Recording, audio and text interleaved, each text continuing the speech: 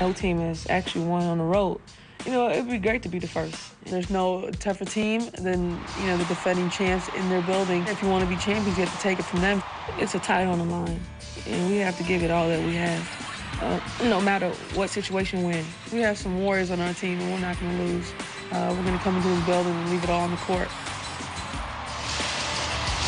Tomorrow doesn't exist. It's winner take all this afternoon here in the Palace of Auburn Hills, just outside of Detroit. Only fitting that at the end of the most competitive playoff run in the history of this league, we should come down to a decisive Game 5. Hello and welcome, everybody. Terry Gannon along with Doris Burke and Hall of Famer Gino Auriemma. We'll start with the only one not wearing pink today. Doris didn't get the memo. These are the games where you define your career, your legacy created in these games, and the best, Doris, step up to embrace that challenge. Diana Taurasi's willingness in the past to embrace these kinds of moments helped her to win 3 national titles and establish her legacy as one of the greatest collegiate players ever. So today, whether she is a facilitator or a shot maker, I expect her to come and come big. This is a player who has a chance today to begin what should be one of the best professional careers we've ever seen. Will it be? Let's watch. Deanna Nolan, the hardest individual check in the entire WNBA, might be looking at the best athlete this league has to offer, whether it's catch and shoot, off the bounce. This is a player who, with her ability to get up off her feet, makes her a difficult guard. Now, she's suffering a hyperextended knee. Will it have an impact on these kinds of numbers? We'll see. And, Gino, there's nothing like a decisive game coming down to the end. You know all about it, the 5 national championships with UConn. As a coach right now, Bill Laimbeer, Paul Westhead, what are you thinking about? What are you going through? Well, they're worried about everything. And if you're Paul Westhead, the one thing you're saying is, we can beat these guys. You know what? They're the defending champions, but we can beat them. You're envisioning ways that you can win. If you're Bill Laimbeer, you're worried about, oh, my God, how can we lose? Because you want so much. So the one thing they both have in common, they're scared to death right now, but they can't let their players know about it. Yeah, you don't want your players to know you're worrying about everything right now. Check out our Toyota starting lineups. And for the visitors, the Phoenix Mercury, last time they had a game here in the finals, they won it. Miller at the point does everything. Pondexter, Taurasi can hit the big shots they have down the stretch. Penny Taylor really struggled. 1 for 11 in the last game. Tangela Smith only 1 for 10. For Detroit, at home, Cheryl Ford, of course, not in the starting lineup. Elaine, Powell, Nolan. Smith's got to hit the 3. She's been much better in the finals. Swin has got to step it up. Feenstra, the third-year player from Liberty inside.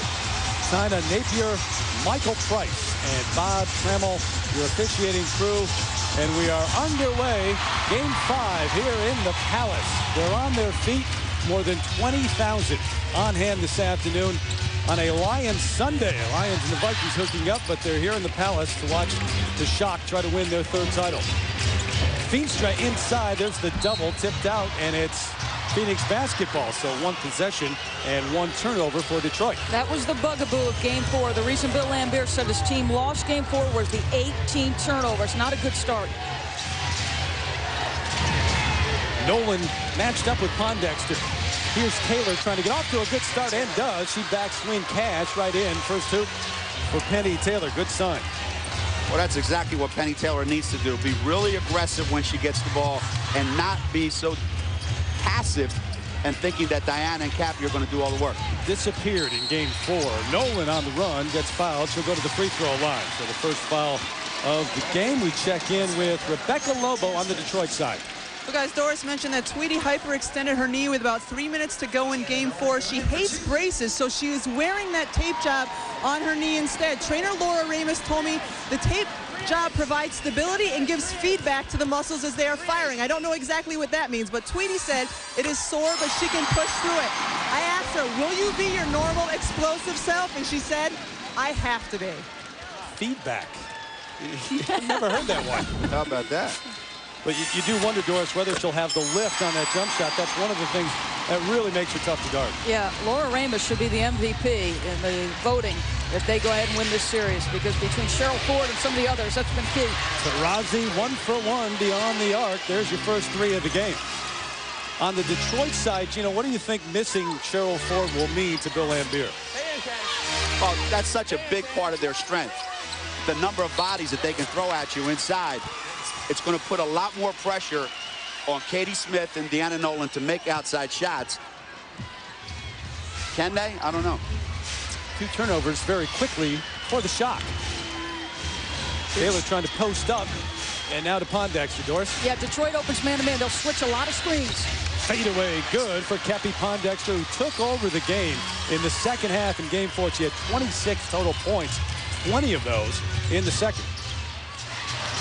And wanted it down the stretch every possession. Swin Cash won a national title with the man, 2 people from me.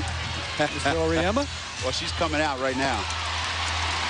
This Swin Cash, you're not allowed to miss any shots. It's been a quick hook for Bill Lambier and Swin Cash. You've seen the production go down and down, which it's tough to play when you're in and out of the lineup. Feenstra barely left the floor. The advantage of size inside, and that's what allowed Detroit to win Game 1. 6'8", 240 pounds. You get her that deep in the post, and it's a very difficult thing for Phoenix to match up with inside. I would think they would want to do that as often as possible, huh, Dark? No question, Gino. When they've won games, they've dominated that area. And you look back to Game 1, Bill Lambier did something he hadn't really done throughout the regular season. He played both Feenstra and Braxton in the lineup. 2 big bodies on the floor. Plenette Pierson, who's been the leading scorer for Detroit through the finals, set to check in. 3 seconds in the lane. We've seen our share of those through the finals. And another turnover. Here comes Pierson, averaging almost 17 a game during the finals, shooting well over 50%. She's been a star to carry them. She had 23 in Game 4. Contact Smith and Feenstra, and they're going to whistle Katie Feenstra. Could have taken your pick. They just bumped. And Swin takes a seat. Been interesting to see how Bill Lambier has handled Swin Cash, because right now I think her confidence is quite low. The fadeaway from Taurasi, another 3. It's 10-4. Well, right now, Phoenix is kind of defensively, you know, they're mixing it up. A little bit of zone, a little bit of man-to-man, disguising it a little bit. And Detroit staying in their man-to-man. Elaine Powell. Phoenix will give that shot all night long. Feenstra the offensive rebound.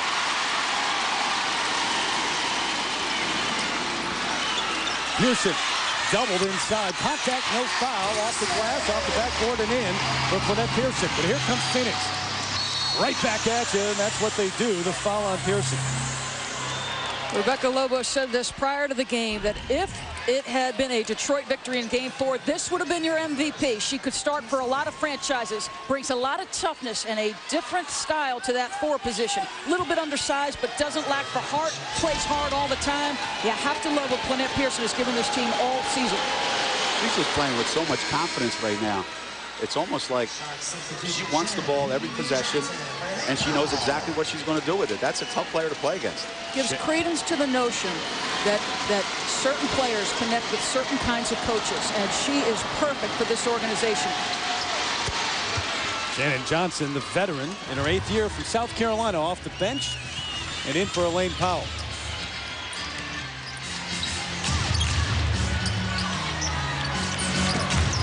Pierson one-on-one, now triple team. So you get an idea of what Phoenix is going to do defensively early on. Anytime the ball goes in, especially to Pierson, they're going to swarm. Knocked out, and it's Mercury basketball. A little bit of a sagging man-to-man that disguised as a little bit of zone, a little bit of man. But everybody's in the lane, almost daring Detroit to shoot the jump shot. From Tangela Smith, very quickly, Taurasi gets it up and in. 14-6, the largest lead for the Mercury. Deanna Taurasi yet to miss a shot, if I'm not mistaken. These are her kinds of games. Johnson buys it from beyond the arc. Shannon can shoot that, averaging 6 points a game throughout the finals. Now that's something Detroit's going to have to get. They're going to have to get a lot of those threes to go. Pondexter guarded well by Johnson, just knocks it down. And then releases on the way back. Who's the home team here? Phoenix looks awfully comfortable. They do, don't they? Well, you know it. Sometimes it's even more of a motivation to go in somebody else's house and see 20,000 people. Hit the silencer. Thought Taurasi was thinking about letting it fly. Here's Taylor, lost her balance and was knocked down. Feenstra all over her. Deanna Taurasi historically has made the toughest moments her best moments. She is off to a tremendous start here. She's a player who is as unselfish and willing a passer as you'll find, but she's capable of takeover performances. Katie Smith, a good defender, just goes right behind the defense.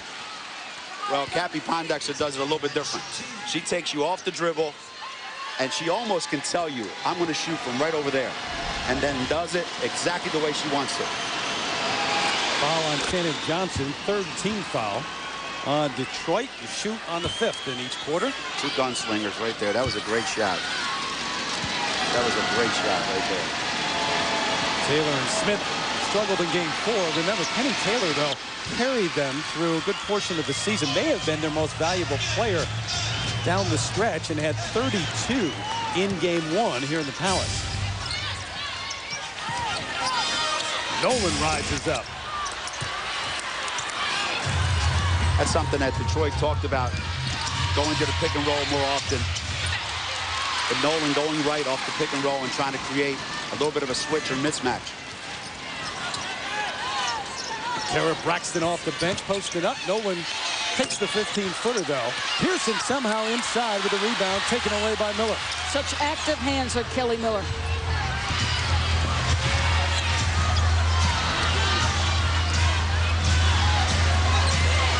Taurasi doesn't stay in her hands very long. Gino, she's come out looking to score in the first half. She's done much of her damage so far in the finals in the second. Well, early on in the game, they had Swin cash on Deanna Taurasi. I'm not sure that's the best matchup. Now they've switched and put Katie Smith on Deanna. Offensive foul on Braxton. So that's the team's 4th. Phoenix will be shooting the rest of the way here in the first.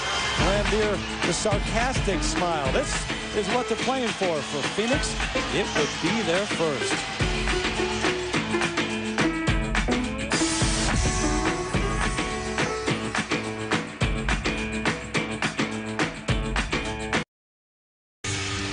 Just outside of the Motor City here in Auburn Hills. Game 5, decisive Game 5, the title on the line today. 18-9 Phoenix on top. Deanna Taurasi, coach, has won an Olympic gold medal, 3 national championships in college, and now looks for a WNBA title.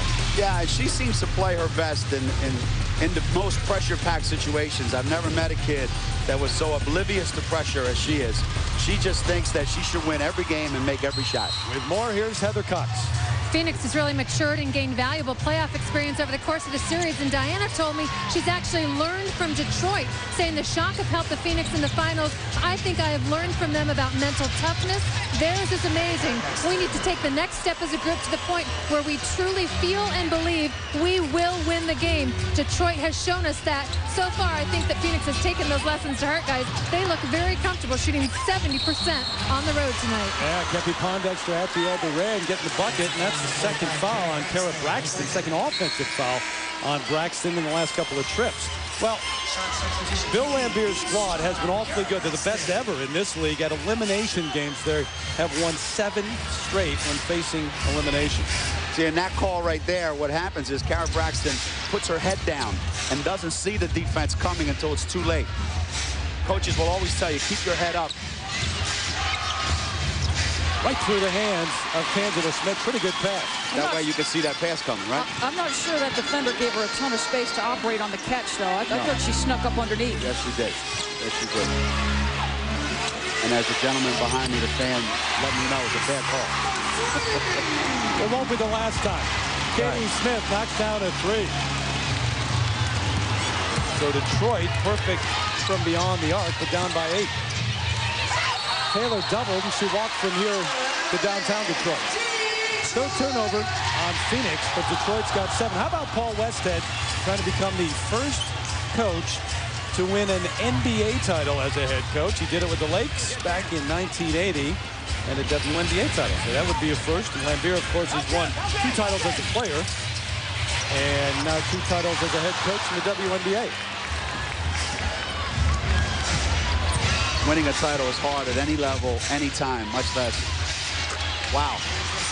27 years for Paul Westhead, and to win it as a player like Coach Lambier did, and to win it as a coach, that's hard to do. Hey, that's really hard. How about Phoenix, guys? So much rests on their shooting from the outside, and they've started this game red hot. Katie Smith answers, though. Wondered how she'd respond today. She only took one shot in the fourth quarter. I thought that was a mistake for her team in game 4, but this is a woman who's hit more threes than anyone in the history of the game, has scored more points. Will she be consistent throughout the course of the evening? But that is what also defines you as a player, whether you're there and want the ball in the fourth quarter. Taurasi way off, had her shot changed, maybe tipped. Here comes Johnson. Katie Smith has done a really, really good job of guarding Deanna Taurasi, making her shoot over her, which, you know, you may be open, but when you got to shoot over somebody all the time, your shooting percentage is going to go down. They clearly need points production. Look at what she's done in the wins, 22 points. She's halved that in their losses. And the percentages, clearly taking good shots and getting to the free throw line, which sets a tone for Detroit. Obviously, that picture was not recent. She's got the black eye and proud of it. That's a smart move right there by Deanna Nolan. You know, she hasn't got a shot to drop. She hasn't been involved in the offense that much. So puts the ball on the floor, gets inside the zone, creates some contact, get herself going at the free throw line. Second foul on Kelly Miller. And so Nolan goes to the free throw line. Guys, this is a series that has been very physical. At times, maybe teetering on out of control. 10 technical fouls. All games very highly competitive. We thought that if Phoenix could get their tempo where they wanted it, they had a great chance. But you know what I've been impressed with, Gino? They've played to Detroit's tempo and still have been in every game. I think Detroit has the ability to play either way. And both teams now are going to try to win the way the game is being played. Wow, that was a heck of a shot. Kelly Mazzante off the bench for Paul Westhead, knocking down the deep three. And look at the numbers from beyond the arc already. But if I would have told you, Gino, that Phoenix would score 77 points in a game here in the final, what chance would you give me that they would win the game? Well, that's what you have to do, though, to be a championship team. You have to be, you know, we talked about baseball analogies. You either got to win with your pitching, but sometimes you got to score 10 runs. So if you're Detroit or Phoenix, however the game is being played that night, that's how you're going to have to win it. 3 seconds called, and it goes back to Phoenix. Remember, too, game 1, it was 108 to 100, and Detroit won. Paul Westhead said, I've got plenty of hitters, and we're coming out swinging. There you go. There you go. Put that ball in on the mismatch. And the call at this end was? 3 seconds. Of course it was. It's the 3-second series. We should change it to 4. Johnson on the middle. Oh, look how high Nolan got off the floor for the board. Tweedy over a flying Penny Taylor, and Mazzante clears, starts the break. Give it up, Kelly. A lot of talk coming in about Phoenix perhaps being tired because of their style. They go up and down every game. Detroit's the team banged up a little bit. Taylor, the easy one underneath from Pondexter. How about that pass? Cappie Pondexter can get off the dribble any direction she wants. She likes to go left, but the unselfish nature of her and Taurasi to give it up when necessary. That was just a heck of a play right there. Oh, boy. Schumacher, who also played for Gino, on the block, trying to get out and guard Shannon Johnson. Mismatch quickness-wise there. Here are the hitters that Paul Westhead was talking about. How about the crossover to shake the first defender? 3 bodies come at her in the white jerseys. So, as a basketball player does, give it up to the open floor on the weak side. Pretty stuff. And that's keep your head up, put the ball on the floor, draw the defense. 1, Cappie can handle. 2, it's going to be a little tough. When she saw the third one, she's passing it.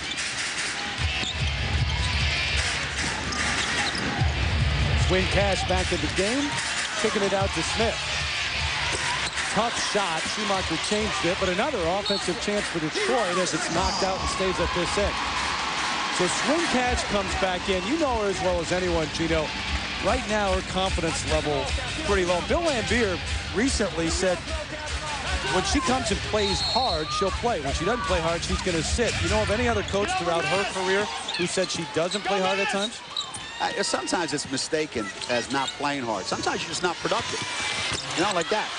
You know, you get an open shot, you got to make it. You know, and then you stop making shots, you start doubting yourself, and then maybe you're not as aggressive. What a good look again from Pondexter to Schumacher underneath. Cappie Pondexter not only scoring, but setting up everyone offensively. It's 30-17. No one in the WNBA has won a championship on the opponent's home floor.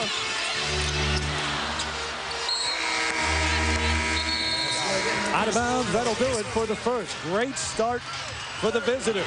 Katie Smith's got to figure out a way to turn this around. Johnson pleading with the officials. It has been all Phoenix here in the first. They close it on a 7-0 run and lead 30-17. They got nothing to worry about. No, these three are not taking their place. Better chance at a WNBA title than a Grammy. Absolutely. Bridget Pettis, by the way, assistant coach for the Phoenix Mercury, was the woman in the back seat there. I won't comment on the singing right now, Bridget, okay? Please don't. Hey, what did anything give you any insight into the fact that you guys would start as well as you have here? What's that? What did you sense in the locker room before this game? You got off to a great start. I mean, we came in here with the whole viewpoint that it's a 50-50 chance. So if we come out here, there's no reason, no matter that we're on the road or at home, whatever, we have a chance to win this game, and we're going to go out and play it. Hey, Bridget, this Gino Ariema, have you guys talked at all about the fact that you're young and inexperienced and haven't been here, and what's been Paul Westhead's motto in that? Well, the motto of that is everyone has been in this type of situation before. Deanna has played in the championship. Tangela's played overseas in championships. Cappie won the championship in Turkey. We've had players who've been on this level. Penny Taylor, she's the world champion MVP. So if we can get everybody to come together in that type situation, remember what it was like, you know, we have the experience. Hey, Bridget, thank you. Go back to work. Thank you. All right, best of luck. Yeah, Paul Westhead's kind of had that calm. Well, that's his demeanor anyway. But you remember in game one when they were getting beat, and Cappie Pondexter was very upset at the end of the game, trying to calm her down. And he was almost laughing in the huddle saying, we're going to win this. It's a 5-game series. Don't worry. He was asked if his shooting percentage in the last two disturbed him. He said, I never get nervous. He said, if we have 2 bad shooting nights, the 3rd night's going to be ours. That's a great message to deliver to your team. Plus, he keeps his composure with his team. He only loses his composure with the 3 people on the court that aren't playing for either team. In the gray shirts. That's the only time I've seen him get upset. You can relate to that. Of course, it's easy to keep your composure when your team shoots 73% in a quarter. That's what they did. WNBA Finals record. Well, now Detroit's starting to get some touches inside. I'm sure that was part of the timeout. Which you think is the key the rest of the way here? I think. Taurasi, Nolan never went out there. Air ball from deep. You know what? We just had a double duck in on the opposite possession for Detroit, and Braxton went and took a turnaround jump shot. I think the player that Detroit is most missing on the floor today is Cheryl Ford. She helped them win 2 series. They don't win New York or Indiana without her now. She's stretching out with Laura Ramus. Are we going to see her? If the score doesn't change, I would bet we do. Yeah, it looks like he's trying to get loose on the sideline, even with the bum leg. She's averaged double figures in rebounds, 11 rebounds a game. That's where she's been a huge factor. 2-on-1 break. Look at Mazzante spotting up behind the line, even though they had numbers. Quick trigger, boy. They get up in their lanes quickly. They don't even think about it. As soon as they understand that they have got the defensive backboard, they sprint to spots. You love that. She didn't even head towards the hoop. Pierson. Braxton, the offensive rebound. Smith on the reach. But Detroit has missed their last 8 shots. That's a second foul. Tangela Smith, team second. Ford still sits. Remember Bill Lambier, too, when they were getting blown out in game 2 here. Good crowd, people turned out, and he told his team, look around you. This is how you've played in front of a crowd like this, your home crowd. Well, today you've got more than 20,000 here. Lambier's doing a good job now. He's bringing in Ivory Latta to try to get some energy here. Detroit seems to be missing a little bit of energy. I wonder if they're thinking, you know what, it's going to be really hard for us to win a championship game without Cheryl Ford. I don't know if they're thinking that. I'm just throwing that out because they don't seem to have the same energy level that they had in game 4. They look tired to you, Doris? Well, I'll tell you this. I asked Katie Smith that before the playoffs began. Can you repeat as champions without Cheryl Ford? She goes, our job becomes so much tougher without her. Taylor slices through off the glass and in. More productive than in the entire game a couple of nights ago in Phoenix. I hope we have a picture of that to show the fans back home because that's an international move right there. You go off the wrong foot and it really, really screws up the defense. And how far does she get on both steps as she attacks the rim? That's a foreign way of playing basketball. Nolan, she got hit and bites the three. Tangela Smith, her third foul. That is just a horrible foul. That might just be what Deanna Nolan needs to get her off and running. Sometimes just one play really gets you going. Now that Rover defense reacted, coming a long way to contest that perimeter jump shot. Hard to do that under control, you know, contest and contain. Yeah. And, you know, give Nolan credit. She did not even notice the defensive player coming out. Just focus on the shot. Smith still in there with 3 fouls.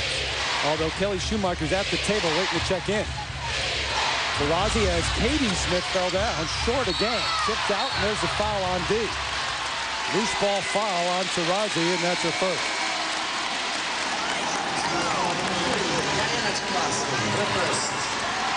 I don't think you want to waste some fouls. Now, Diana looks completely shocked. She goes after the rebound. Clearly, it commits a foul. Don't look surprised after it, though. Guess who's in the game? And her pops, Carl Malone, is here to watch her.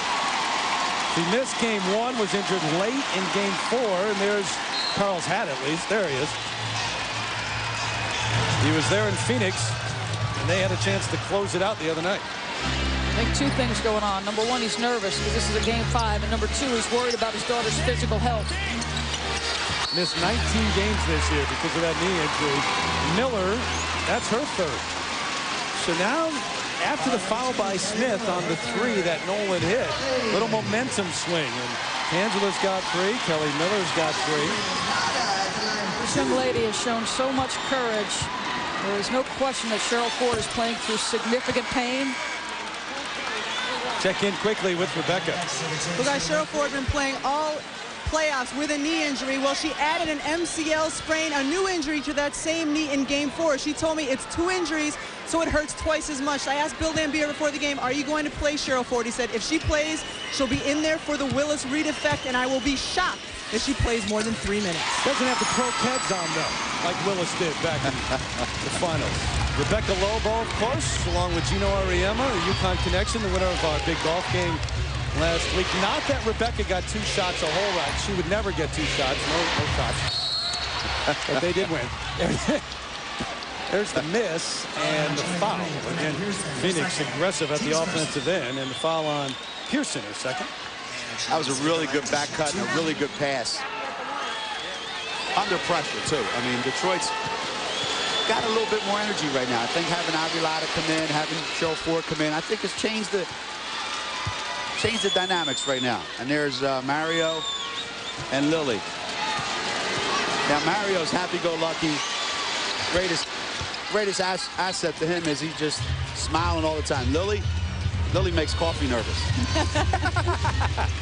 He didn't complain to you about playing time or anything back in the day? Mario? Nah. That's because she never came out. Nah, he's just happy he didn't have to pay for her to go to college. From Taurasi, Italy. Ivory Latta, straight from North Carolina. Offensive rebound by Pierson. Good work on the glass. Detroit getting the better end of that aspect. You know, Darcy, you know who's been quiet? Cappie. Yep. After that great start in the first quarter. There's the kick out, though. Miller, a 3 from the deep corner. Wow. They got a lot of weapons. Wow. She doesn't have to be hurting you to connect with other players, so they sag in. They're going to take away that dribble drive. That allows that kind of pass. Inside out to Latta this time. This time she connects. So the rookie with a big 3. Nolan on the reach. Taylor. And one. No, it's probably smart defense, I think, by Detroit. Leave the rookie open. Wait till she makes one before you come out and get her. Now, all of a sudden, you go down the other end. Penny Taylor makes a great play here. I think they get away with a foul right there. She catches. Again, another international move. Gotta love her intensity.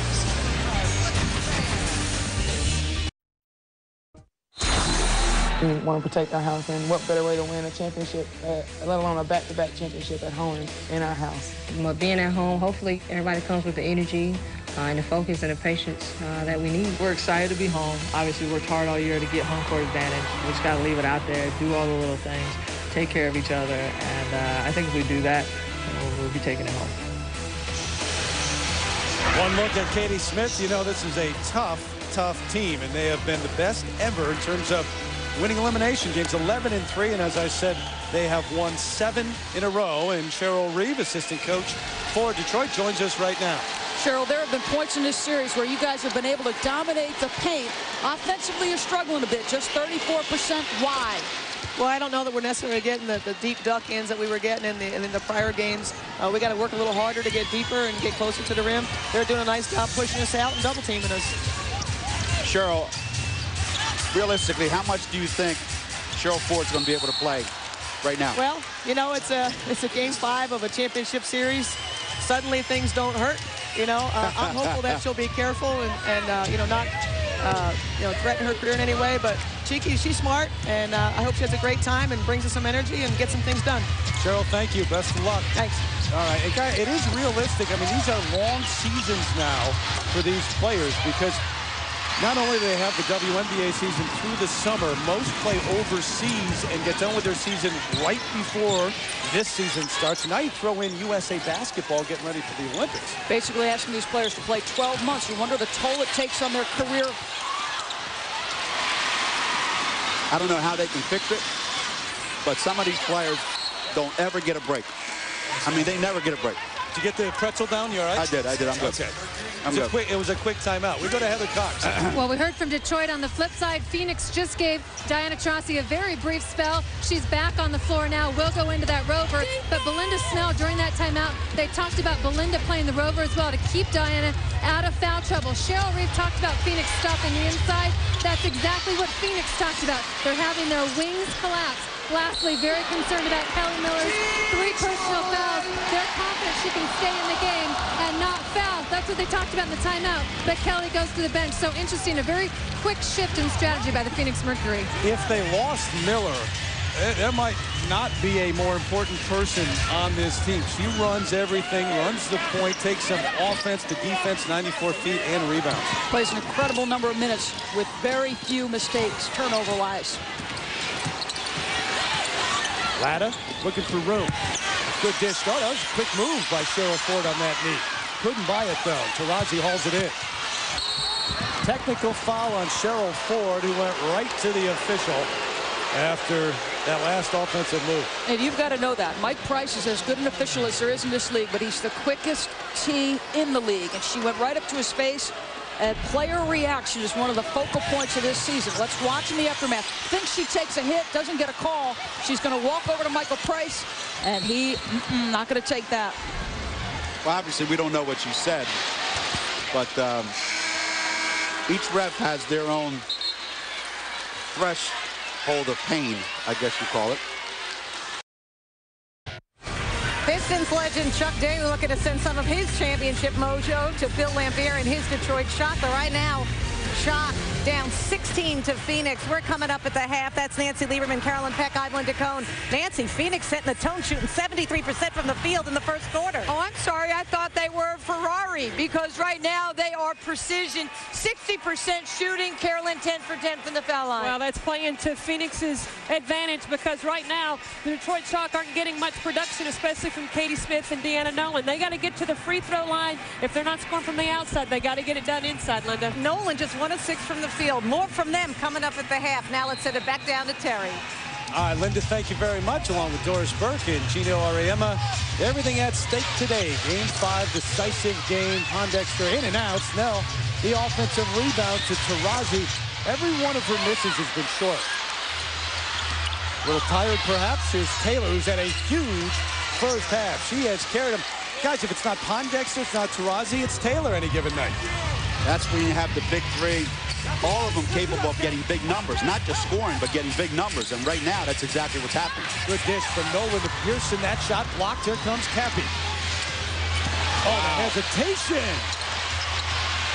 Couldn't finish, though.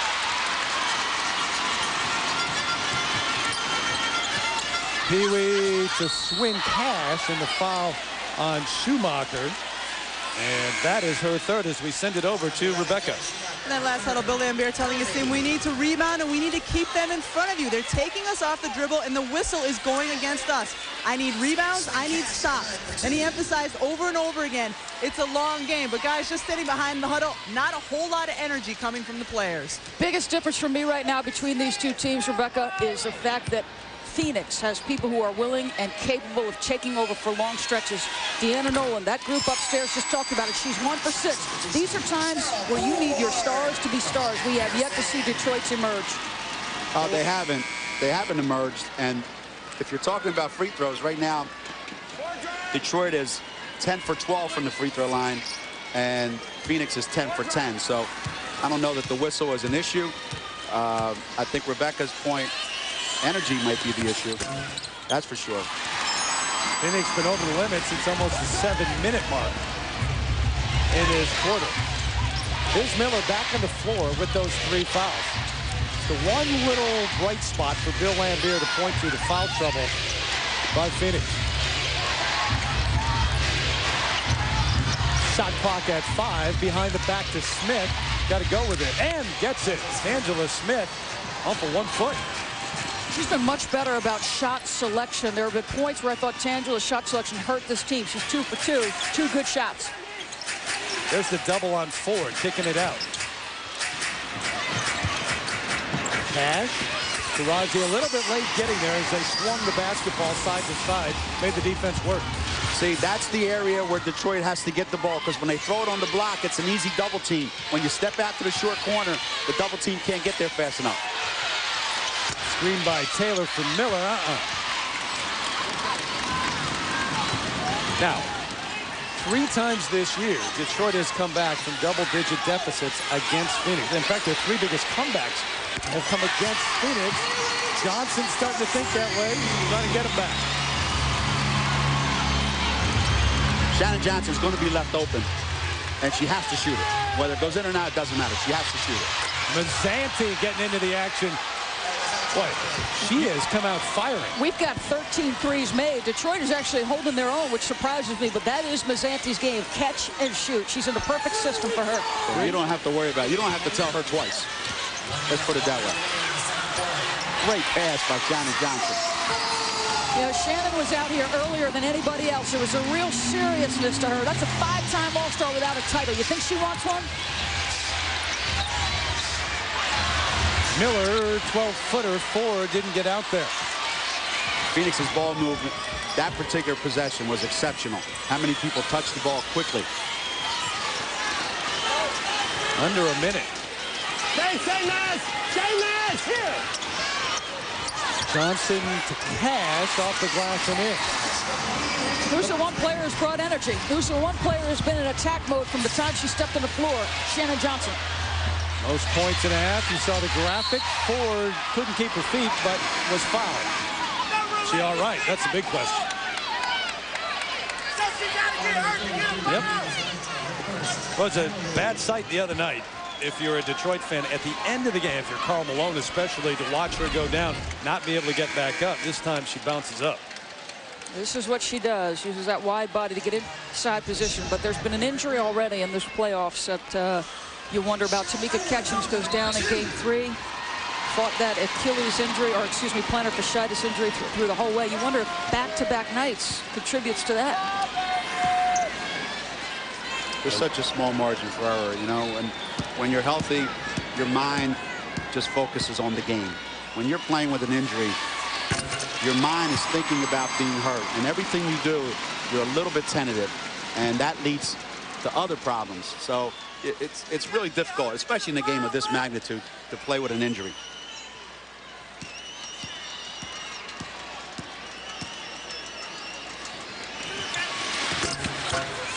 gets the roll. Cheryl really struggled from the free throw line. Just 30% during these finals. 12-point lead for Phoenix. 2-3 zone. Detroit shows zone on the last possession. Will they come out of it when we come back? Well, we got the coaches mic'd. We'll know before anybody else.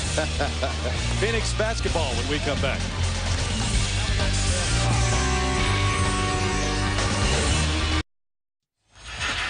Number 40 up on the top of the rafters here. 5 championship drive. That's the street right outside. Chuck Daly helping get those titles in 89 and 90. They won one in 2004. And, of course, the Shock in 03-06. So they'd like to change the name of that street to 6 championship drive. Pondexter over Nolan. Shock with a chance. The floater. Nope. Well, that would have been a big boost. There we get one before the break. It's always momentum builder or momentum killer right now. You know, instead of running off the court after May 3, now Detroit walking off the court, not quite sure. We send it over to Rebecca, who is with Katie Smith right now. Rebecca? Katie, in the regular season, you had 16-point deficit and 11-point deficit to Phoenix. Came back to win the game. What needs to happen in the second half to get this momentum back and take control? Slow down their offense a little bit. I mean, they're knocking down shots, but somehow try to just slow them down. We're doing all right on offense. We're just not making shots enough, but we'll be all right. We chipped away a little bit there. Just got to come out for 20 minutes. All right, Katie, thank you. From the West, Heather Cox. Rebecca, Penny Taylor, 1 of 11 in Game 4. Already 18 points tonight. Penny, how did you psychologically rebound from that Game 4? Well, couldn't get any worse. I knew I could play basketball. I just did in the last game. So, yeah, just being positive and getting out and running the ball. We're doing a good job at that. You're 1 half away from winning the first championship for this Phoenix franchise. How do you guys avoid looking ahead? There's still a lot of basketball to play. They're a very good team, and we know that we have to do exactly what we just did for another 20 minutes. Thanks, Penny. We'll let you get to the locker room. Thank you. All right, Heather, yeah, the 1 for 11 didn't seem to phase her at all. The veteran MVP for the World Championships from Australia, trying to win a WNBA title. Detroit actually outscored Phoenix in the second quarter, but the Mercury with the lead. The studio takes it when we come back.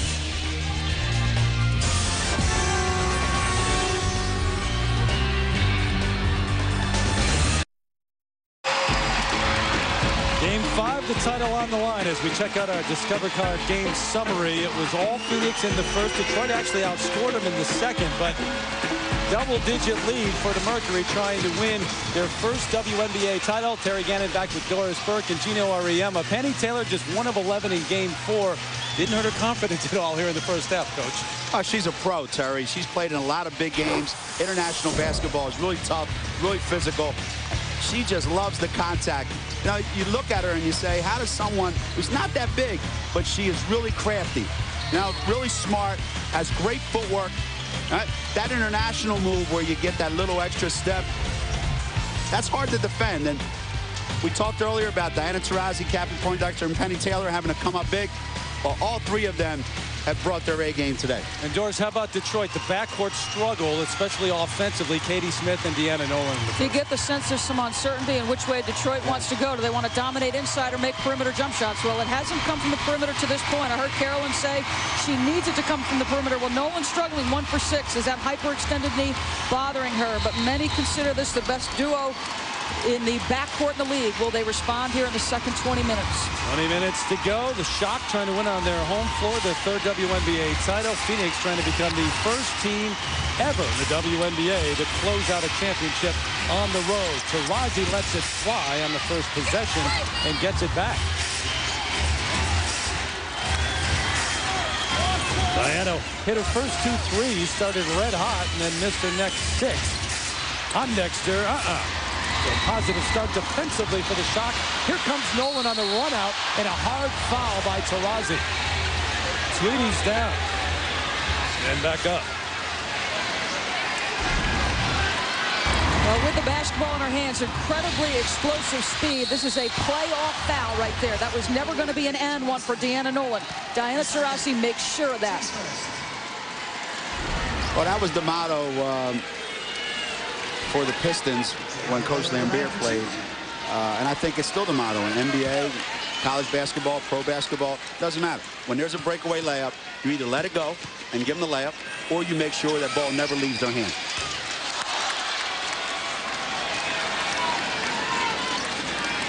Detroit is a team, because of Bill Laimbeer, they very much take on his persona. They want to out-tough you. They want to run it up your back. They want to dominate with the inside. I'll give credit to Phoenix for this. They've been willing to mix it up physically. I think they've sent a very clear message, sometimes a little bit maybe too much between Deanna and Cappie, but they've sent a message. Okay, you're going to play that way? We're ready for that style. Both teams getting it done from the free throw line. Taylor starts the third, and she left off in the first half. Penny Taylor with 20 in the game. And we will not hear from Bill Laimbeer in the second half. He has taken off the microphone. But Rebecca Lobo was able to talk to him at the break. I was the lucky one, Terry. He said on offense, we need to stop turning the ball over. We had 10 at the half. We need to go inside and convert on those duck-ins. Defensively, we need to guard somebody, and we need to stop Penny Taylor from creating off the dribble. You know, you sense any urgency on the part of Detroit when they came out to start the first half? Nolan high into the air. That's what she does very well. No, I did not, but I sense it now. There's something in their style of play right now that wasn't there at the beginning of the game. Another turnover. Cash comes up with it. Certainly a bit of urgency with this crowd of over 20,000 now. Cheryl Ford double team. Swing Cash, 15-footer, well short. Here come the Mercury and the break. Pondexter with Nolan. The hesitation, making it look easy. Great body control. Understands the defense is going to make a swipe. Grew up in Chicago. Little playground background for Cappie Pondexter. Marshall High School in Chicago, and then on to Rutgers. Here's Pierson. Throws it away. Good Tough defense shot from Smith, and what a shot with Tough a hand shot. right in her face. And then look over here, like we saw it, Cappie. Come on, how can we miss it? Everybody in America saw that. So you sense something perhaps from Detroit, but back come the Mercury just like that. That leads you to believe, Stars, that there may be some championship character inside this Phoenix team, because it would be so easy on the road to let it get tie, 2-point game, but instead they've come back with their own answer. She's never won a championship. She's desperate for one. Her teammate Deanna Taurasi is 3 in the collegiate level. Cappie wants this. Let's check in with Heather Cox right now. Heather? Well, and you can tell how much Phoenix implements what Coach Westhead talks about at halftime, because that's exactly what he said. We have to get Cappie involved. We've already seen the result. They want to do it off of screens any way that they can, and we know it can be done, guys. In Game 4, Cappie Pondexter 20 of her 26 points in the second half of that game. The one thing, though, Heather and guys, about Phoenix is that you can come back on them if they start missing shots, because they don't take the air out of the ball. They don't slow it down. And that's good and bad. That's going to give Detroit enough possessions to come back. Right. Fade away by Nolan. Ford had it, Swin Cash had it, and they both walked with it. Well, Phoenix is a fast-breaking team. Look at this, 11-1. They've dominated throughout the course of the series. Hasn't always translated to wins, but it's translated to a lead here. 25-1 the last 2 games, the advantage. In terms of the fast break. Backdoor, nice defense from Smith. Cheryl Ford still yelling at the officials. She's been frustrated, obviously, with the injury, but with the officials as much as anything. Backs in to Smith, and they call Tangela for the hold. That's her 4th. Team's 3rd already here in the 3rd.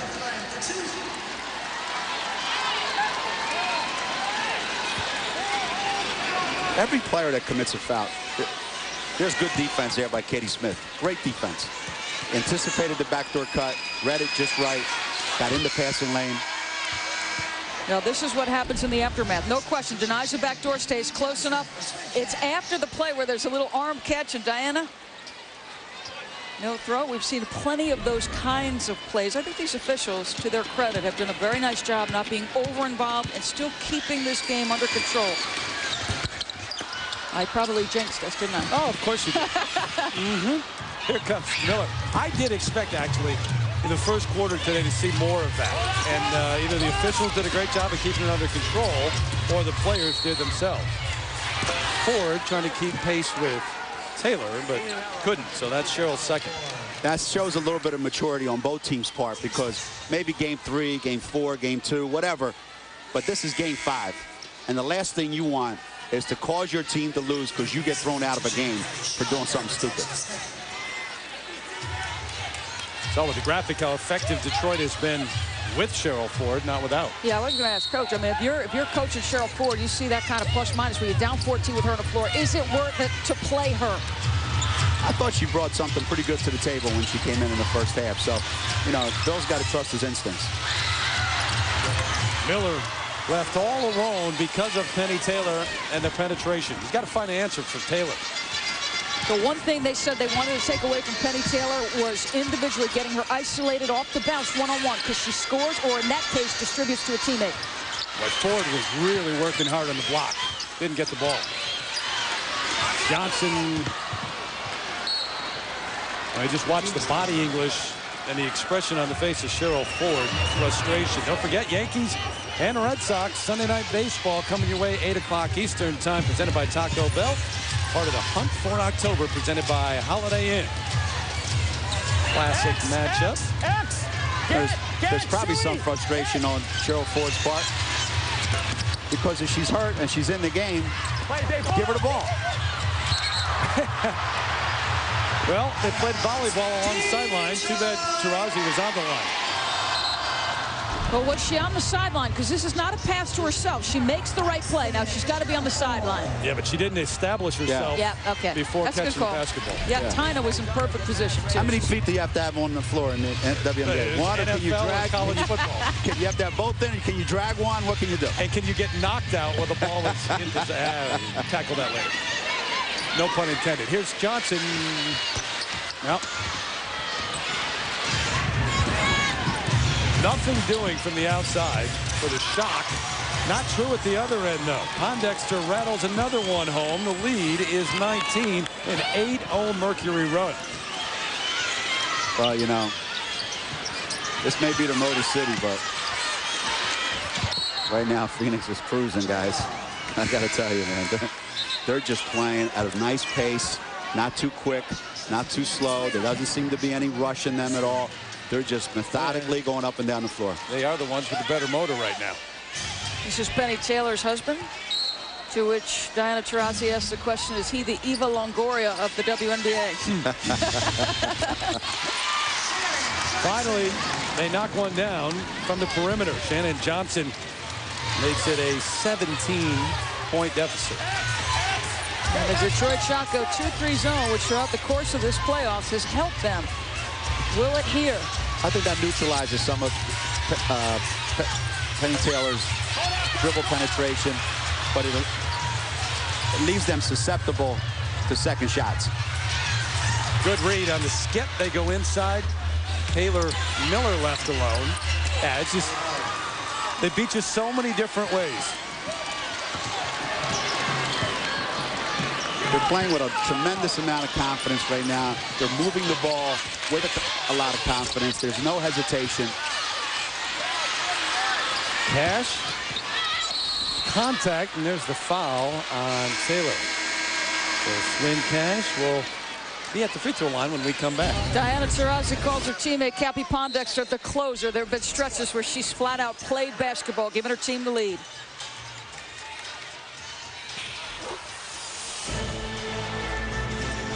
Winning the WNBA championship will mean a great deal that I've never won on any level, and just to have that ring on my finger would mean a whole lot.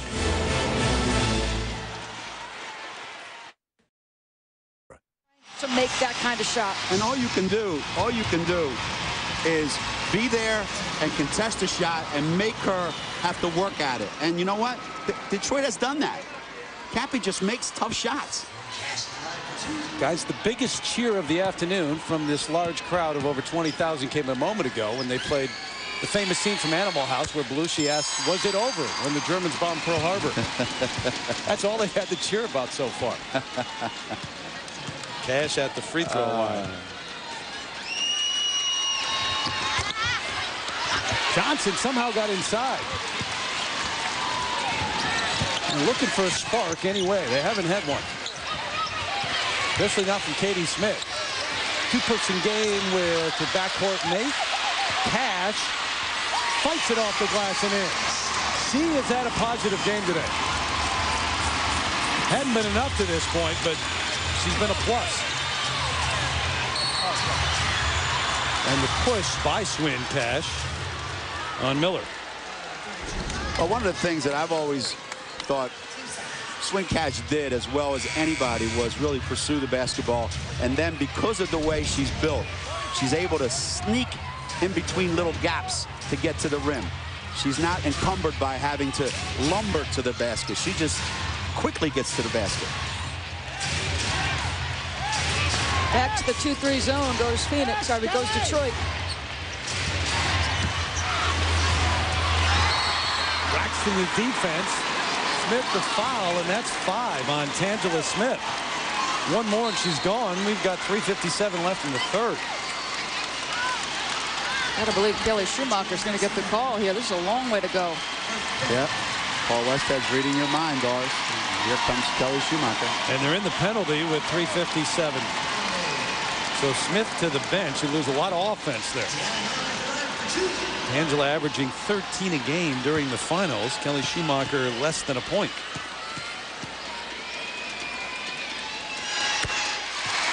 Nolan the free throw. It does all come down to this Game 5. WNBA.com. As you covered out there, all access videos, behind the scenes photos, expert analysis from Rebecca Lobo and Doris Burke. I take it. Yes? On occasion. Okay. And blogs from Diana Taurasi, Katie Smith, WNBA.com.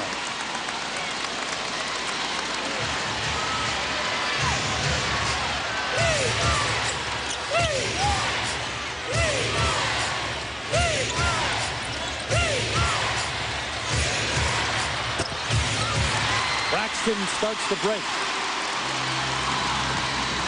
The crowd wants a run.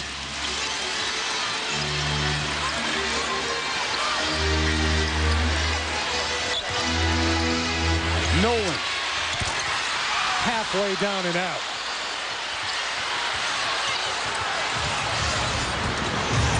It's been that afternoon. They can't get anything to drop. Hard foul by Smith on Miller, who takes another knock as Braxton falls on top of her. What'd you notice about Cappie Pondexter in that 3-on-2? You never get a good player to play faster or slower than they want to play. She was in complete control, going to wait to see what the defense did and then react off it. And made the perfect decision.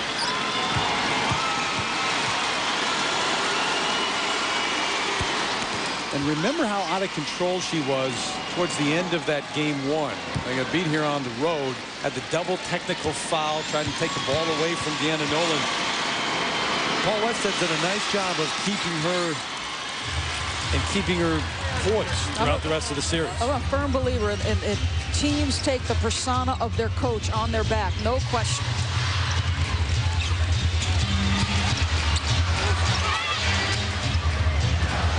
Well, Phoenix active defensively, making everything difficult. And that's just a tough shot.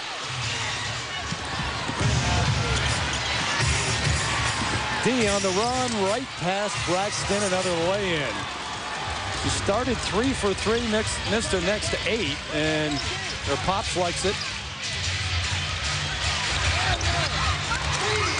They roll for Twitty, but they can't trade baskets right now. You know, it's kind of a tough situation for Detroit to be in. They should push the ball a little bit more so that they can get some easy buckets instead of having to work against Phoenix's half-court defense all the time. However, Doris. Yeah, Diana Taurasi pushing the pace here. Goes right down the heart of the defense. Attacks Kara Braxton's feet, excuse me. And then Deanna Nolan. The expectation coming into this thing was that she would be a star. Gets off the screen and roll, great elevation, but needs to come with a little bit more of it.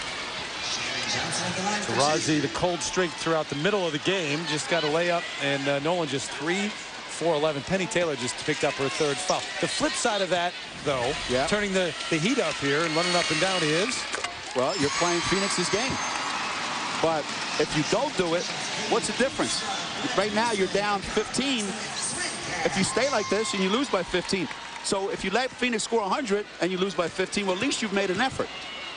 Do they have the personnel in the game to be able to do that? Feenstra now in off the bench. Yeah, well, it's going to come down to the guards. You know, Deanna, Nolan, Shannon Johnson, and Katie Smith are going to have to fuel this comeback. Rib Hamilton in the house. Chauncey Billups has been a big supporter of the Shock, been in many playoff games. Chuck Daly in the house, but the Shock disappointing to this point. And the foul on Pierson as Taylor goes to the basket hard. Great ball reversal, and twice against the zone we've seen Penny Taylor still be in a one-on-one situation with her ability to go off the dribble. So ball reversal gets you in a one-on-one isolation, and she is terrific. Those 2 steps she takes are very long steps. And ball reversal is the key. You know, sometimes teams just shoot too quickly against the zone. By moving the basketball and creating that gap in the zone, you can isolate anybody you want one-on-one. Hey, Heather, what do you have? Terry, Penny Taylor has a huge decision to make after this game. Next year is an Olympic year. She's a star on the Australian national team, MVP of the World Championships, and her Olympic preparation will conflict with the WNBA next season. Ideally, she told me she'd like to play for both the Australian national team and the WNBA next year. She said, I've spent 7 years in the league. I can't imagine not playing. The national team would prefer that I stay with them. She said she won't make the decision until early next year, but admitted it will be the biggest decision of her life. Number of players have that decision to make as Taurasi buries a 3 from long range. The U.S., by the way, beat Australia today in what you'd call a friendly if you were a soccer fan. And Lauren Jackson did not play in that game for Australia. 96-64 the final. The U.S. looking pretty good. Plenette Pierson picking up her 4th. Lauren Jackson doesn't play in any friendlies. Whenever she's playing, there's nothing friendly. There's nothing friendly about it. That's what I like about her, though. Huh, me too. She still have any college eligibility left? How old is she? Nope, sorry about that. There she goes, one-on-one, Penny Taylor. I'm telling you, it's uncanny how that girl, that woman, can get to the basket in as few dribbles as she does. How long her strides are. She has taken up so much paint area when she gets to the rim. And foul was on Pierson, her 5th. And it's not like, well, don't come out so far that she can go by you. Because if you don't come out, she's going to knock it in. She's such an excellent shooter. And now, as you look at Plenette Pierson, the 6th Woman of the Year, inaugural season for that award, the WNBA, she goes to the bench with the 5 fouls. Phoenix, 15 of 15. Now 16 of 16 from the free throw line.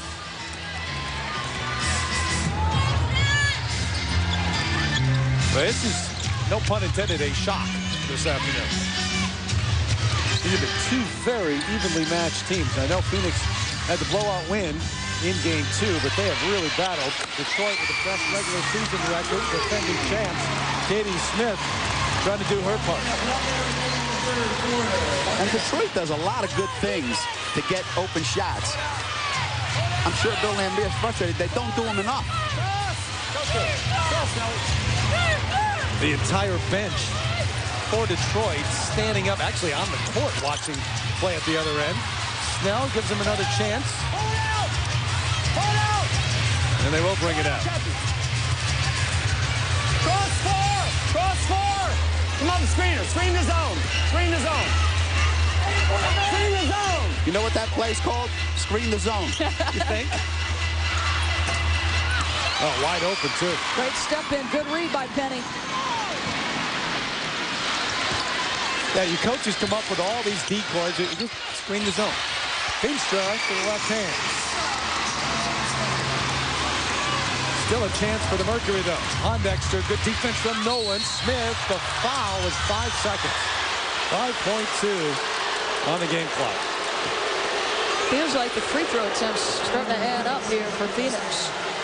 They put a lot of pressure on you between Penny and Cappie's ability to go to the basket off the dribble. Great body control. That was a great response to what Detroit did down this end. Shannon Johnson attacked the basket, found Feenstra for a layup. Well, now your response is either walk it up and wait for the last shot or go on the attack. Cappie chose to go on the attack.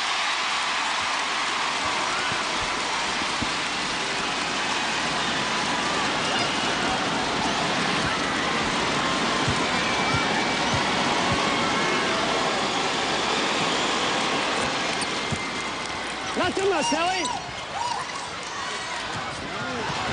Final chance for the Shock here in the third. Nope. Can't get a boost from Johnson.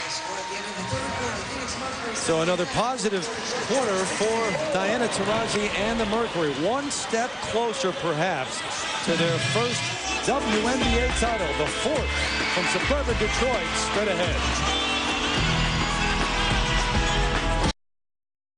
WNBA players care about their community as part of USA Basketball's training camp in New York last week. Players including Sue Bird, Felicia Milton-Jones, and Elena Beard, invited 200 local high school students for an open practice session hosted by Nike. Students had a chance to spend time with the players and talk to them about how to set and achieve their goals. WNBA cares, leading, inspiring, and creating positive change. Inspiring and creating positive change? What the Shock needs right now. Taylor, Taurasi, Pondexter, the big three doing it in different ways. They each lead in a separate category statistically. For Phoenix, starting the fourth with a 15-point lead. Swin Cash, one-on-one, now doubled. Johnson, the offensive rebound. Well, they need some person to step up in this fourth, Doris. Quality defense. Deanna outsized, but on the pass, as soon as the pass is released, she comes off of Feenstra, stops bodying up, and uses her advantage, which is her quickness. Relatively speaking, Coach. Yeah, relatively speaking, yes. Yes. There's a reason why she wears those socks high like that. Hey, Rebecca, what happened in the Detroit huddle? Well, Terry, I wasn't low in that last huddle, and Bill Laimbeer, pretty subdued as was his team. He just said, I need more offensive rebounds. And to Coach Orama's point, he said, we've got to push the ball. No second shots. We've got a long way to go, guys. Play hard, and guards, you've got to box out on top. 15 points the deficit as Pondexter sets up the offense. Screen from Taylor on the kick out to Mazzante. Wow. That's the only response that we've seen from Laimbeer this afternoon. They have had no answers. There's one, Nolan.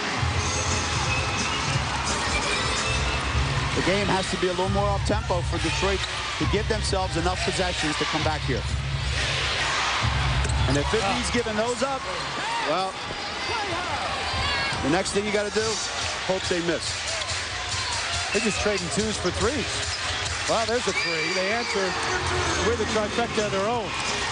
So major difference for Deanna this season, the maturity to understand what she is needed to take over. Will she do it in this final 10 minutes? Yeah, it has been a difference with her. She's done it this season a number of times. Pondexter, the spin and the foul. Wow. That is a big-time offensive play right there. That is big. Look how much space Cappie covers. She goes from the foul line to the rim in one step. Quickness, strength, tenacity, toughness. Oh, yeah, talent.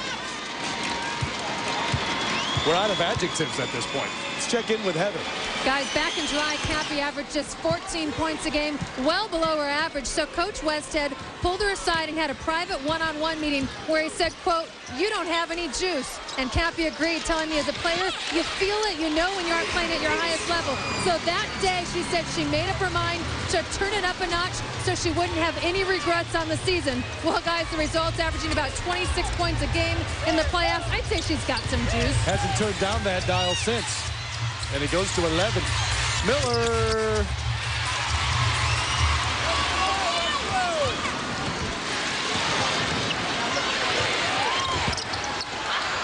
Doris, this game has become a playground match right now. Well, it has been. And what I find interesting is Deanna Nolan, now she misses that shot, but she's made a couple. Why did she wait so long to display this kind of ability to get those shots off anytime she wants? Sometimes, you know, players are caught betwixt and between. Let the game come to you. How many times have you heard that? Let the game come to you. Don't force anything. Well, you know what? Sometimes the game doesn't come to you. You got to go to it. How do you like this UConn matchup here? Cash on the foul. Taurasi almost by her. Swin second. You're giving a little extra out there. Well, Diana can't guard Swin, and Swin can't guard Diana. Double digits all over the place. Swin now matched up with Taylor. Here's Pondexter. Nolan trying to stop her. Nope.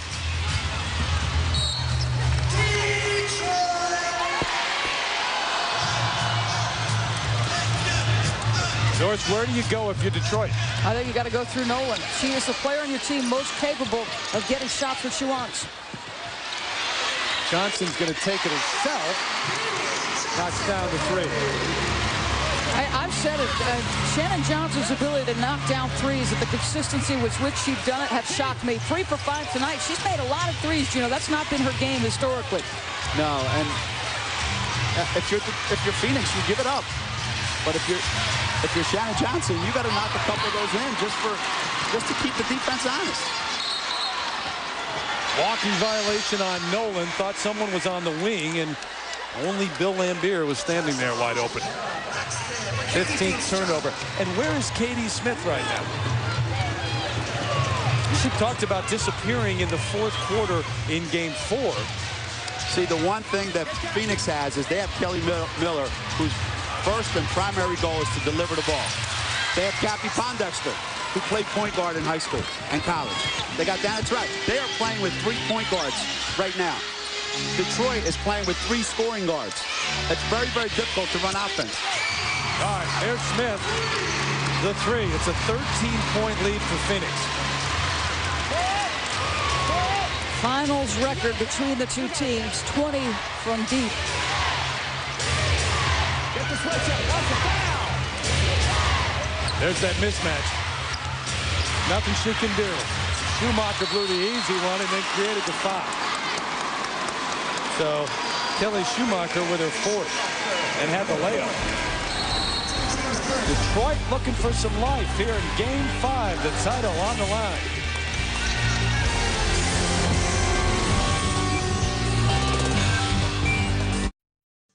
Point lead for the Mercury on the road, trying to win their first WNBA title. Paul Westhead, of course, won an NBA title as the coach of the Lakers back in 1980 with his assistant Pat Riley looking like Napoleon Dynamite. They had Magic going up against Dawkins, and a great matchup with the Sixers, and they won it all. So now he's trying to close it out on the road. They would be the first in WNBA history to do just that. What's he telling his team right now, you know? I think if you're Paul Westhead, what you're saying is, we've got to do what we've been doing till the next TV timeout. If we're still up 13, 14, 15 at the next TV timeout, effectively this game is over. If you're Bill Laimbeer, you're saying right now, let's get it under double figures. Let's put ourselves in position to win in the last 3 minutes. But Doris, if you're Bill Laimbeer, how are you saying to get it done? What can they do? Nothing's really been that effective. No, you had a lot of misses from Nolan Smith, but he said, I'm going to ride those 2 players because when Katie Smith needs to deliver, generally speaking, she has delivered. Plenette Pierson back on the floor with those 5 fouls. Katie Smith is 4 for 6 from 3. Can she get one off here? 6 boards and 5 assists. Johnson, the veteran, looking for her first title, and Taurasi late getting there. It's the 3rd on D. And the 2nd team foul on Phoenix. In fact, both Phoenix and Detroit with 2 team fouls. But Thunder's in the house. Lindsey Harding right next to him. Remember the top pick in the trade with Phoenix, so could have been in a Phoenix uniform, but they traded for Tangela Smith, and that's been a big move by Ann Myers-Drysdale. Ref, you don't see that foul! The whistle goes back to to Phoenix. There is Annie. Good friend, former colleague here on the WNBA broadcast. Elected to the inaugural class of the FIBA Basketball Hall of Fame. She went in with some big-time names. Oh, Bill Russell, Dean Smith. He's over in Spain and missed the first couple of games of this series. I'll tell you what. Unless there's a felony committed on the floor, there's going to be very few fouls called. Why? Well, I think right now the officials are intent on letting the players figure out what's going to happen. Big time shot from Tweedy. The lead is 11. They're not out of it yet. Plenty of time. Can't play not to lose it with Phoenix. You got to go with what got you here. Tipped away. Detroit basketball.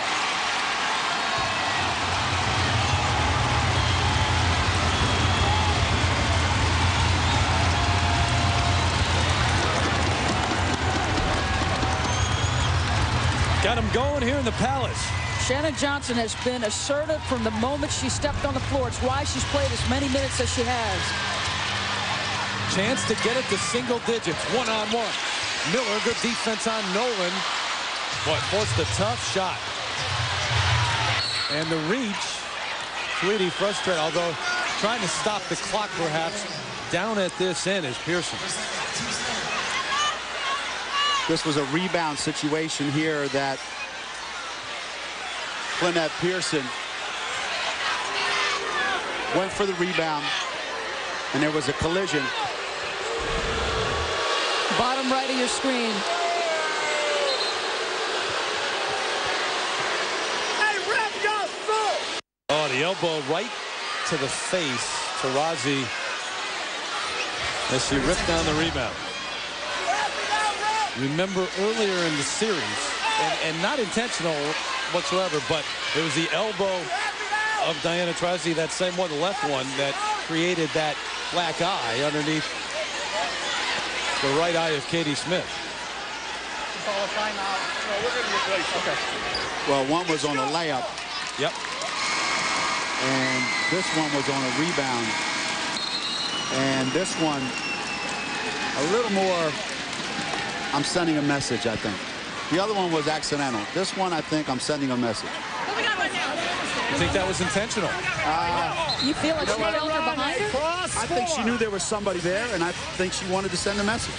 This one was accidental. Yeah, here's the other one. This one, you're going up for a layup, and you're trying to get your, your body in position to score. This, depending on what angle you see, Diana felt the body, and I think she was trying to hit somebody pretty hard.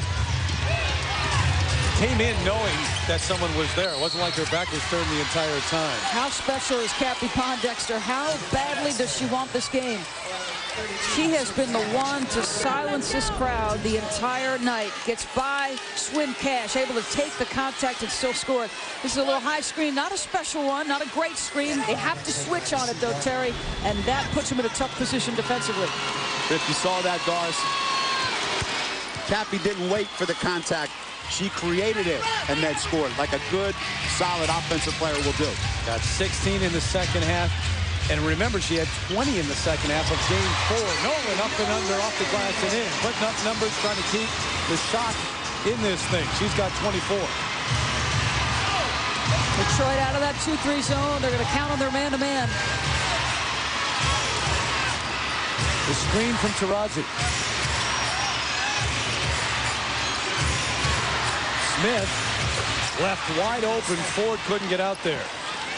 Been so much more selective on her shots tonight. Tangela Smith has taken 3 shots. She's made all 3. Really selective. Better shot selection from her. In rhythm. Not rushed. In rhythm. That's a 3 from Katie Smith. Champions don't go quietly, Coach. They don't go quietly. No, and it's... If you're Bill Lambier, you're wondering, why did it take getting down 16, 17, 18 to bring that out? Coaches have been wondering that since the Peach Basket. Long rebound to Johnson.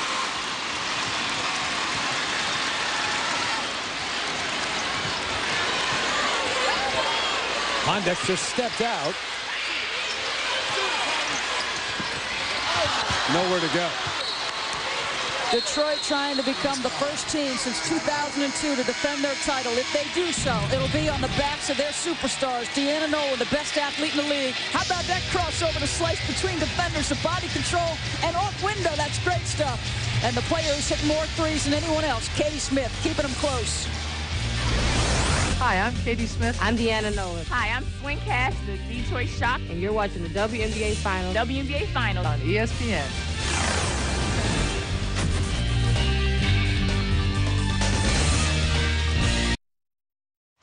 Phoenix with the lead, 2:43 left in this decisive Game 5.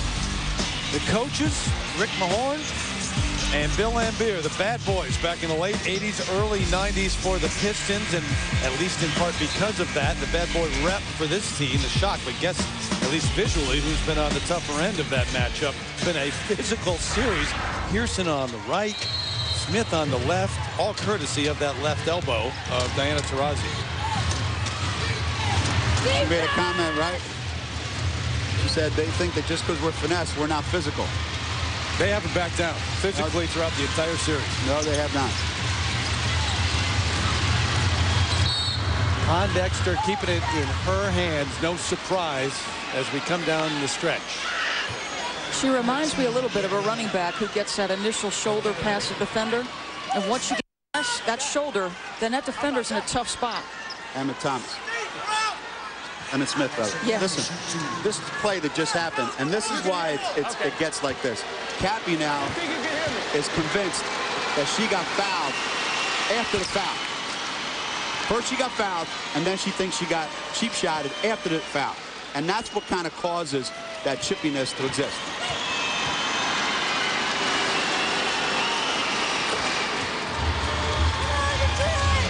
Every time Detroit has gotten close, a couple of chances to get it to single digits. Big plays from Phoenix, especially Cappie Pondexter.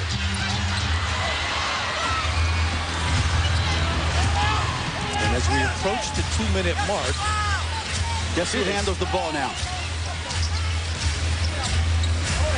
That's a foul. Throw it out. Trying to foul, and they get it. Shooting. Donna Oranger, the president of the WNBA. Every phase of this league has gotten better in terms of players and coaches, I think management. And it's been an incredible run here in the playoffs, too. The first round was unbelievable. Well, that last piece might be more important than anything else, because when the WNBA first started, Coach, it seemed like it was very much collegiate-oriented. General managers had to learn how to make trades, how to set teams up. I think one of the best things that's happened to this league, obviously the league has gotten younger. There's more talent in the league. But moving the three-point line back, widening the lane, and going to the 24-second shot clock with 8 seconds to get it across has worked magic for this league. Now if we could just get back to the big ball. Absolutely. You don't like the small ball, huh? For the big one. Nolan likes it right now. Wow, that's a tough shot right there. 12-point game.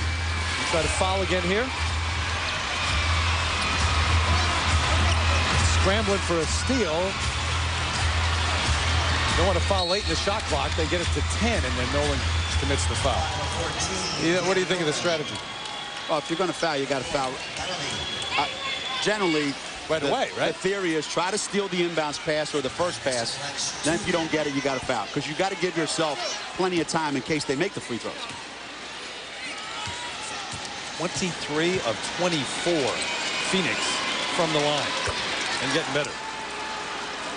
Tough times for Ford in Detroit.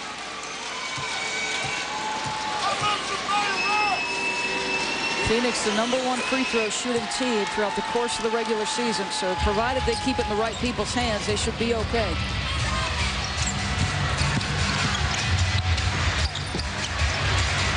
Launching the three quickly is Katie Smith. It's an 11-point game.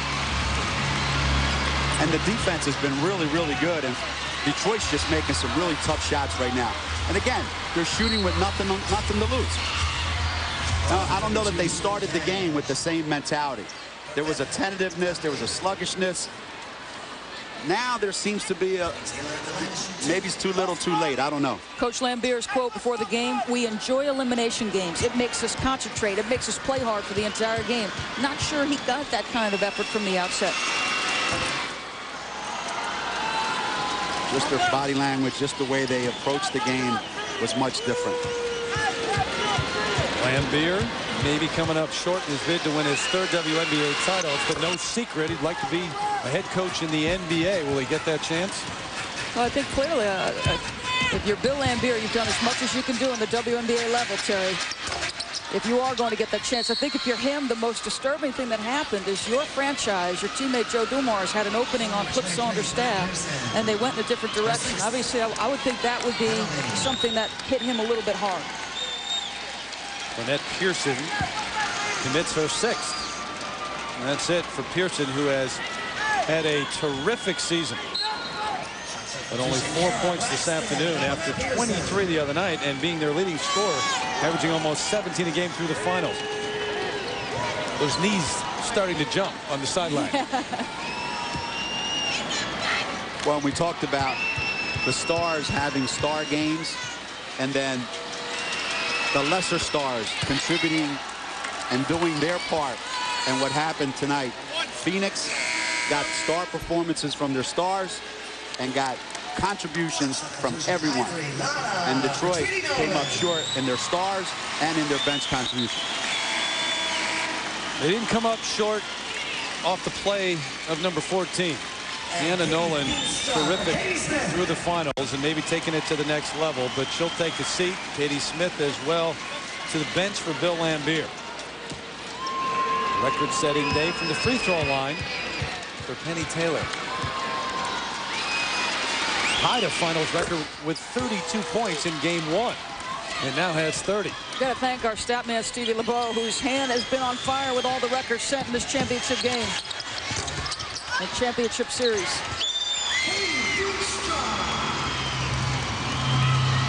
Paul Westhead will be the first to have won an NBA title as a head coach and now a WNBA title. Out west, the Lakers in '80 and now Phoenix in 2007. Detroit. Shoot the ball.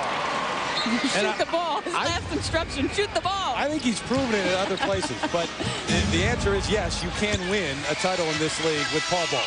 Oh, yes. We questioned it. He was right. Guy's got a PhD. Of course he knows. He brought plenty of intellectual correctness. Guy's got a PhD. Intellectual truth. Professor of Shakespeare.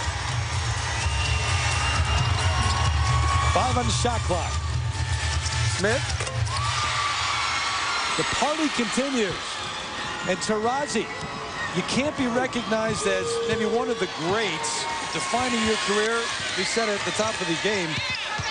These games do that, and now she will add that title to the list. 3 NCAA championships, Olympic gold, now WNBA title. Final seconds here in the Palace of Auburn Hills. And for the first time in their history, the Phoenix Mercury are the champs of the WNBA.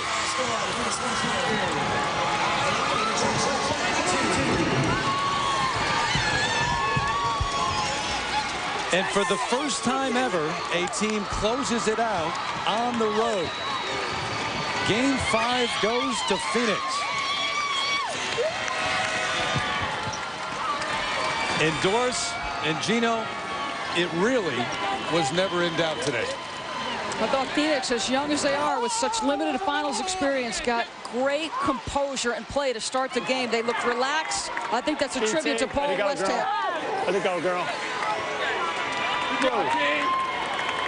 Whoa. Whoa. Thanks, Doc. Thanks, Doc. Congratulations. Yeah, yeah. Well, you see Paul Westhead, and this is why coaches coach. Paul Westhead's been doing this for 40 years. And let me tell you something. He's won at the highest level there is and never gets old. And the feeling that he's going through right now is absolutely no different than when he won with the Lakers. I promise you that. Will he be on the bench next year? Don't know yet, but maybe we'll find out. Right now, I don't think he's thinking about that at all. They win it. Ann Myers-Drysdale, congratulations to her. Word on Phoenix before we go back to talk about, or word on Detroit before we talk about Phoenix's win. You think about dynasties and whatnot. They were going for their third win, Lambier's third win, and they had it right here at home doors. They couldn't close it out. Yeah, they went down swinging. I think the one thing he kept saying about his team was, it takes our back to be up against the wall before we start playing. And for the first time that pinched them, they had been 7-0 facing elimination games, but yet when they needed another one, they couldn't get it done. Diana Taurasi wins another one. I know you got thoughts about that, Coach. I said I would never bet against her in a championship game, Terry. But Detroit, how often can you put yourself in that situation? You're really playing the percentages and saying to yourself, you know what? We are going to come up short at some time. And today was just the worst time for them to come out sluggish. She wins another one. Let's get a word right now from Diana Taurasi. Coach Orema finally has stopped talking. No team has ever won the championship away from home. Why were you guys able to take control right from the very beginning? You know, we're confident. Everyone kept saying, you know, they're the toughest team, but I think we showed today who really the toughest team is, the toughest players, mentally and physically, so we just outlasted them. You won 3 national championships in college and Olympic gold. How sweet is your first WNBA This thing is awesome right now, because the WNBA is just the highest level of basketball, and to do it with, you know, people that you truly love is a lot different than doing it with people you don't like. All right, Dana, thank you so much. Terry. All right, Rebecca, remember, Doris, too, they were 1 shot away from being eliminated. If the shot goes in, the last possession, Detroit had it in Game 4. They're done. A little bit of destiny, perhaps, on the side of those young people. Are we seeing a changing of the guard, the new superstars, Taurasi and Pondexter? 108-92 your final. The Mercury 2007 champs. Back in a moment.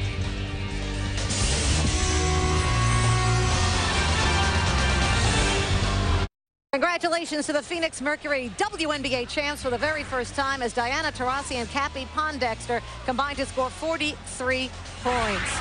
Back with Nancy Lieberman and Carolyn Peck, I'm Linda Cohn. And Nancy, from the get-go, Cappie Pondexter set the tone for this Mercury and took them to the victory. Well, she had about 26 points worth of Kohler bold moves in this game. She was absolutely amazing in the series. So strong to the basket, great body control, knows when to pull up when she reads the defense. She does that because she keeps her eyes up. She's got great separation moves. Cappie Pondexter continues to prove why she is a fabulous young star in this league. Not only is she their leading scorer, as I said, Carolyn, but she can assist people. She makes people better, and now she's a champion. Well, and Nancy, I think that Cappie Pondexter played like she was the hungriest. She talked about in the Open, she had never won it at any level, and tonight, Cappie Pondexter played like she was on a mission. Cappie and the Phoenix Mercury, the 4th different champion in the last 4 years. Let's send it down to the champs and Heather Cox. Thanks, Linda. The matchup between the 2 best teams in the WNBA certainly proved to be a series to remember. The defending champs, the Detroit Shock, played with grit and determination, but ultimately it was the Phoenix Mercury who answered every challenge. And they have become the first WNBA team to actually win a championship on the road. And now to present the 2007 WNBA Finals trophy to Robert Sarver, the managing partner, as well as Annie Myers-Drysdale, general manager, and Paul Westhead, the head coach. Please welcome Donna Orender, the president of the WNBA. Thank you, Heather. First, let me say it's been a fantastic 2007 WNBA season, led by the most exciting playoffs in our history. Let me recognize Bill Davidson, of course, Tom Wilson, and Coach Lambier, and the entire Detroit organization, who has been so much a part of the success of the WNBA. Thank you, guys. And now, a moment I know you've all been waiting for, correct? Robert Sarver, Annie Myers-Drysdale, Coach Westhead. I'm telling you, what an exciting brand of basketball. Paul Ball, I guess, really works, right? It is my privilege to present to you the championship trophy as the 2007 WNBA champions.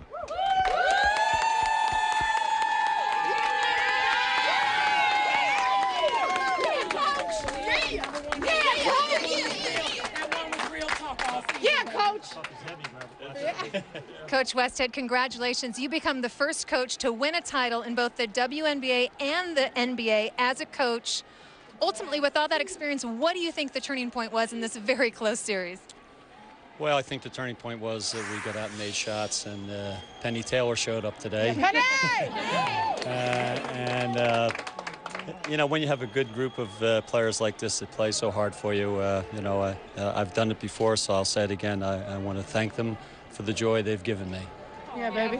Coach, congratulations. Now, we've got to talk a little bit of business. There's been a lot of speculation and a lot of rumor about your future with the WNBA and the Phoenix Mercury. It has been reported that your good friend PJ Carlesimo has offered you a job with the Seattle Sonics on his coaching staff.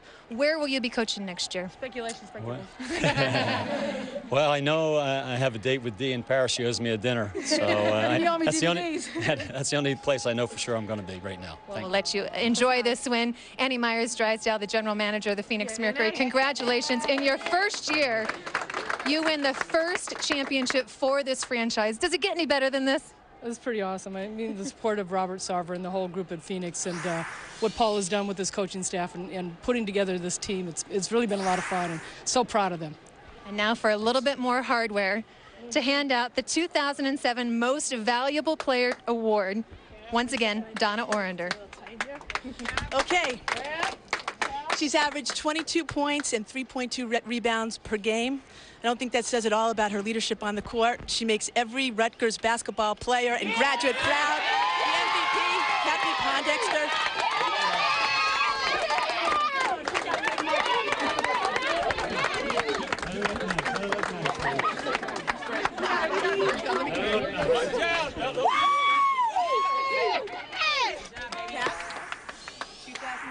MVP. Awesome, baby.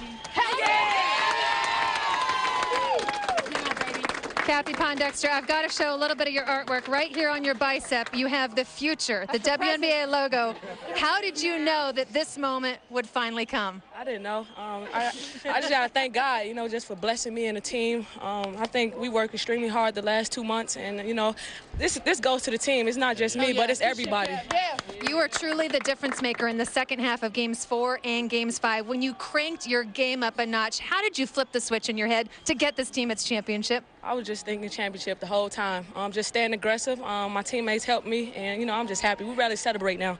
Yeah. All right, we'll let you guys get to it. Congratulations. The Phoenix Mercury are your 2007 WNBA Finals champions. And now let's send it back upstairs to Linda Cohn with a little bit of a song and dance. We would expect nothing less. Thank you, Heather. The Phoenix Mercury become just the third team in WNBA history to win the WNBA title a year after missing the playoffs entirely. Talk to me, Nancy, about the makeup of this team. I have to tell you, Ann Myers-Drysdale finished what the former GM VP Seth Sulka started many years ago. He was the one who drafted Pondexter, got Penny Taylor there, and drafted Taurasi. Those guys had 73 points in this championship game. The fact that this organization has always been a champion from the day that Cheryl Miller took the coaching reign on the sidelines. They had a vision for winning, Carolyn, and here's the payoff. Yeah, but Nancy, you got to give credit to Paul Westhead. And he started this season off with a quote from Martin Luther King Jr. He said, "We are forever bound by the task at hand. We are forever bound." And in Seattle in round 1, Annie Myers-Drysdale brought Bill Walton into the locker room, and he talked to the team, and he said, "You are forever bound when you win a championship." And Linda, this team wanted to be bound for 2007. And it's only fitting that the highest scoring team in the regular season ties a WNBA record for the finals with those 108 points. Congratulations to the Phoenix Mercury. It is only fitting that this incredible WNBA postseason came down to one game and one dominant team that showed up on the road to win something they have never won before. As you saw Penny Taylor, the star of this game, with her 30 points, kissing her husband there in happiness of this big victory.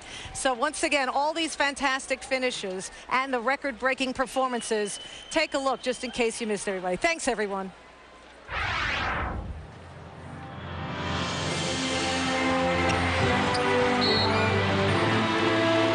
Underneath, BJ.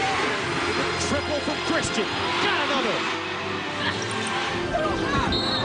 And they have made WNBA history.